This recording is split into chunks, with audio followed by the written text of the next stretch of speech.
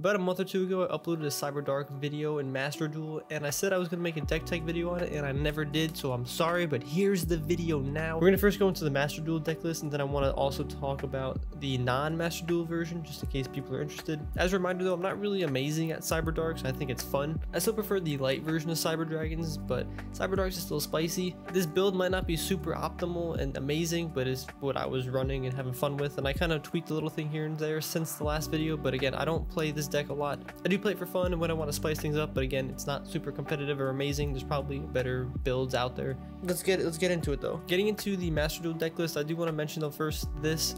I wanted to build this deck around playing multiple versions or multiple copies of Cyberdarkness Dragon and getting like a lot of negates on the field. I still think I need to sit down and figure out how to equip a lot more monsters on the cards because again, Cyberdarkness Dragon is spicy. This is not a once per turn negate, and it doesn't have to be on Cyberdarkness Dragon. The equip monster just has to be on your side of the field. So the idea of having multiple negates in a Cyberdark build I thought was pretty cool, so I kind of wanted to exploit that. This deck I think does a semi-decent job of that, not perfect, but that's kind of the idea of what I was going with this build. That's why you see no machine dupe or clockwork knight or anything. I'm just focusing on getting that Cyberdarkness Dragon on the field with multiple negates. Anyway though, we got one Hers, we got one Naxter. The Naxter I'm debating cutting because it's not like the most useful card. The main reason I have it though is to revive Chimera, probably like mid to late game, and if we do have Twin, Rampage, or Seeger when you revive that, we at least have the option to do so. So debating cutting that, but we have it for now. 3 Max C, just because you gotta have it. It's the best card in the game. Got 3 cores for starter, 2 cannon. I know some people say you need 3. I think 2 is fine. We got 3 claw. You definitely need claw though because you need those spells in your hand. Then we have 1 of each. We got horn, keel, or horn, edge, and keel. If you really want to be ambitious, maybe you can run 2 copies of like 1 or 2 of them, but I think you'll be fine running 1. The other thing is if 1 does get like banished from the graveyard or something like that, it really stinks, but it's fine because we have 6 Cyberdark cards. So, and also as a reminder, you just need 5 Cyberdark effect monsters to get this card out. You don't actually need separate copies of the card. If you want to go into Cyberdark specifically, yeah, you obviously need the 3 criteria for it, but Cyberdarkness is actually a little bit looser. You just need more of the cards. I kind of forgot about that, but I like running 1 of each just because it's nostalgic and cool. Got 2 Cyberdark Chimera. You can debate running 3. I think 3, it gets a little much, but you definitely need 2. I'm definitely trying to play as little copies as possible of these cards just because that leaves more space to actually playing cards that help us get to our plays, if that makes sense. So I think 2 is fine here. You're going to see in about a minute when I go into the other build. I actually have 3 Chimera, but I'm kind of testing both, I guess. But if you have 2 or 3, you should be fine. Got 1 Cyber Dragon just because it's good to have. You need it. You get core, you get your cards. It's pretty easy. And we got Therion King Reg. Yeah, he's sweet, and you do get another equip card. I mean, he already is like a walking negate in himself, so it doesn't really matter with Cyberdarkness Dragon. But if you do have Cyberdarkness and I guess Therion on the field, you could technically just activate Cyberdarkness's effect to detach from Therion, and then you get to keep your Therion. Because if you do the other way around, if you just negate using Therion, then you lose your Therion master. He's just good. There's no reason not to play like 1. Other than he's expensive. That's the only reason. 1 Harpies is love for removing back row, which is good. 2 Power Bond because of Chimera, and it's just the best fusion card. Overload Fusion because we are playing Verde Anaconda. We got 3 Cyber Emergency just as another starter, obviously. We got 2 Triple Tactics and 1 Prosperity. This deck can play through some negates, and having cards like, you know, Triple Tactics or even Pot of Prosperity, you can find your puzzle pieces pretty easily, or just some extra cards that you need. I think Triple Tactics works super well in this deck because again, you need as many Cyber Dragon cards either in your hand, on the field, or in the graveyard. So when you activate Power Bond, or I guess Overload Fusion, but I guess more specifically Power Bond though, because if you have the cards in your hand, you can still fusion summon and get your big Cyber Dragon monsters out. But this deck can play through negates. You can negate like Cannon or something, or just some other cards, and you kind of keep going because we have a lot of cards that kind of, you know, play off each other and stuff. Negates do hurt this deck, but when you have Triple Tactics or even Pot of Prosperity, you can at least try and dig for at least 1 more piece, which oftentimes if you have 1 more Cyberdark monster, and that means you get to summon the big monster. So running 2 Cybernetic Horizon. The card's really good. Obviously, you get to fill your graveyard, you get a card to your hand, you get a starter, and you get to get Cyber End to the graveyard or Eternity. But typically Cyber End. The reason why I'm not running 3 though is just because I'd rather search this card than actually draw it. It just requires a lot to use also.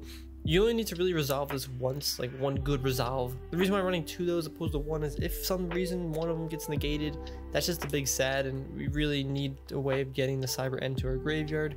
But even if it does get negated, just the cost of this card, being able to send at least 2 monsters to your graveyard is sweet. Again, typically the options are always going to be hers and Cyberdark Chimera. Oftentimes it might not be, but those are your 2 options you really want to go for. Then we got 3 Cyberdark Realm. Just gotta have it. Searches your Cyberdark cards and lets you normal summon for free. One key thing though, don't forget this because I keep forgetting for some reason. You add a Cyberdark monster from your deck to your hand with a different name from the cards in your graveyard. So if you were to activate, let's say Cybernetic Horizon, and you send your Chimera to the graveyard from the deck or hand for whatever reason, and then you want to activate Cyberdark Realm to get Chimera to the deck to hand, no, you can't do that because it has to be a different name from your graveyard. So just keep that in mind. Kind of when you go about your play lines, make sure you don't send one of the Cyberdark cards in your graveyard that you actually want to get to the hand. 2 call by because you can.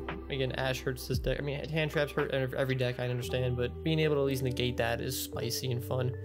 2 Cyber Eternal. The more I play this deck and the more, you know, I have fun with it, the more I'm like, yeah, Cyber Eternal, sweet. This card makes it so we can get 2 Cyberdark and big dragon dudes out on the field turn 1 or turn 2, whatever turn you're playing. And we could typically play through again 1 negate. Obviously depends with the cards in your hand, but typically if you have Cyber Eternal, you can easily get another Cyberdark ends on the field. The reason why I'm playing 2 though, even though it's searchable off a core, the thing is I want to open this in my hand. So it's like, why not play 3? Well, it's like I can't play 3 because a lot of things need to happen in order for that card to be kind of good. This card just pushes the deck and capabilities like over the edge, which is sweet, but not all the time you kind of want it in your hand. Not all the time it's going to resolve or you're going to get to the state where you can get the maximum use out of this card. So the reason why I'm playing 2 is I really want to draw into it or have it in my hand with all my other puzzle pieces. When I play core, I really don't want to be searching for Cyber Eternal. I'd rather just like have it in my hand or something. So yeah, that's just the reason for that. Don't forget you can banish this from your graveyard and you get to protect your cards. And I have 1 Cyberdark Invasion. I don't love this card, but it is good. It's just not amazing. Get to equip more monsters to your cards. That means potentially more negates. Then you get to send the cards to graveyard and you get to destroy things on the field. It's just good. And again, I'm kind of focusing more on the equipped aspect of this deck, or with the ability to equip more cards. I don't think I'm maximizing the equipped stuff as much as I could be again, but I may have to sit down and kind of laser focus on some of the things I could add. I think like Attachment Cyber might be pretty good in this deck, but for now this is what I'm running in the main deck. Extra deck, we got Rampage, Twin, pretty basic. Cyberdark Dragon, just because it's fun. What a cool monster. There are some times when you can still summon Cyberdark End with Cyberdark Dragon and Cyber End, so you don't always need to summon it using Cyberdarkness Dragon. Got 1 Fortress just because you can. Cyber End, you need it for the fusion.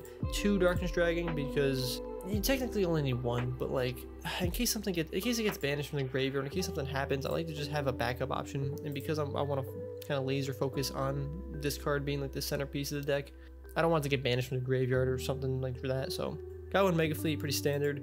1 Eternity Dragon, again pretty standard. You can banish it from your graveyard, protect all your Cyber Dragons.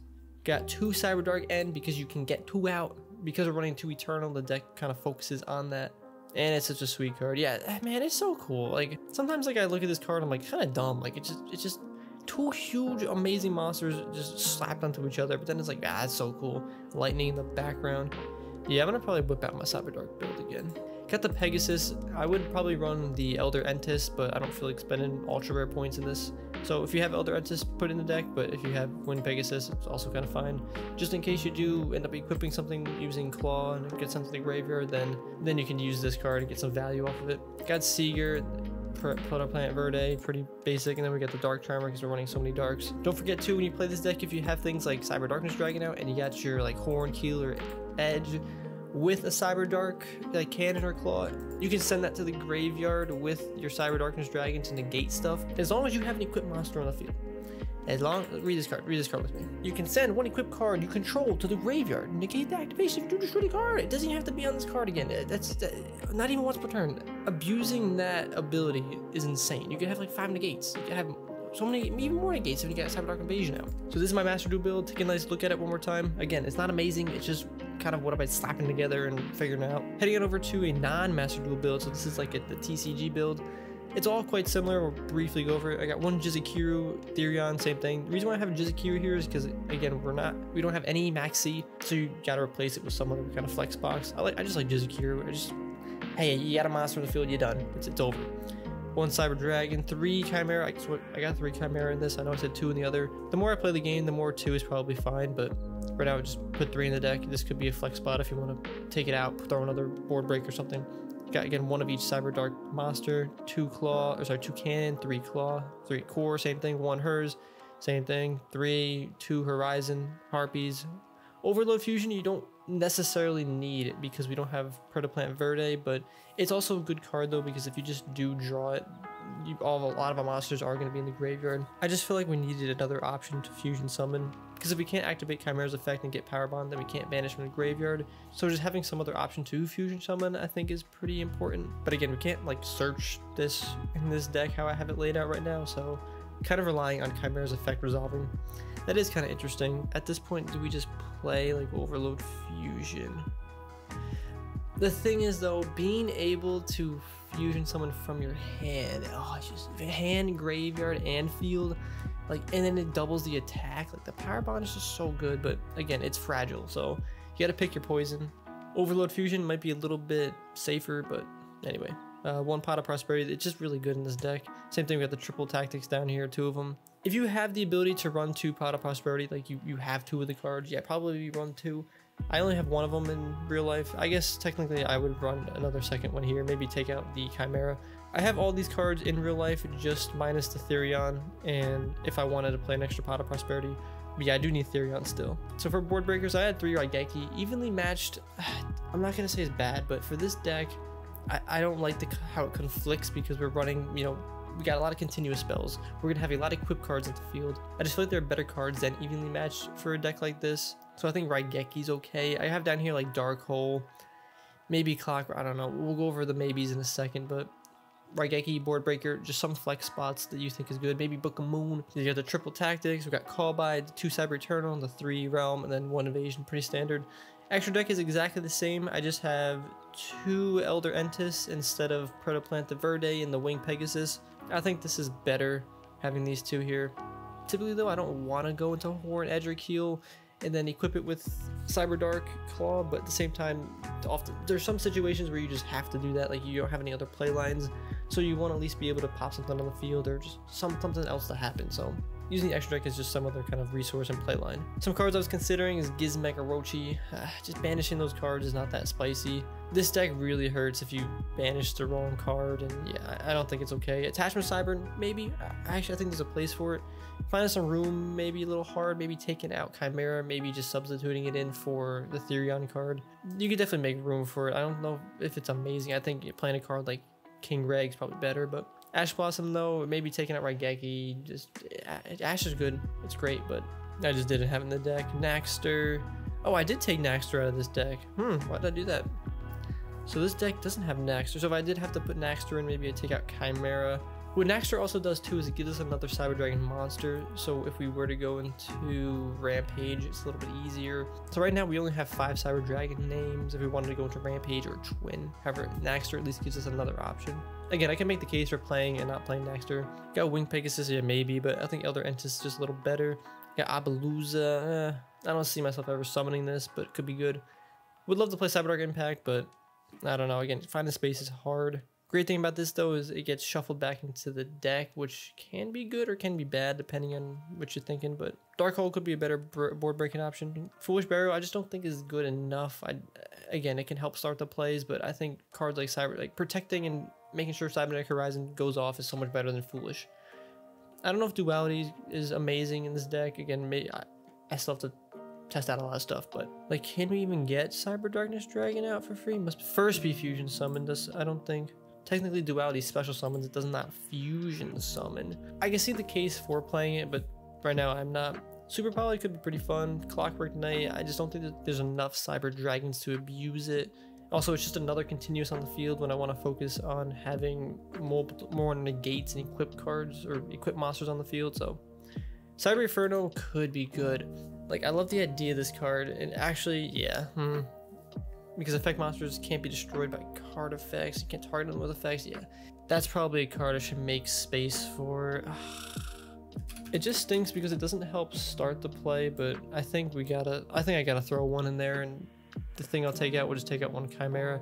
I think it's just too good. Evenly matched, again, we talked about it. I think there are better cards that can be played in this deck. Again, I think evenly matched is amazing, but for this deck and what it's going for, I just think there are other cards. And an additional pot of prosperity if you do have the monies or the card already, maybe throw it in the deck.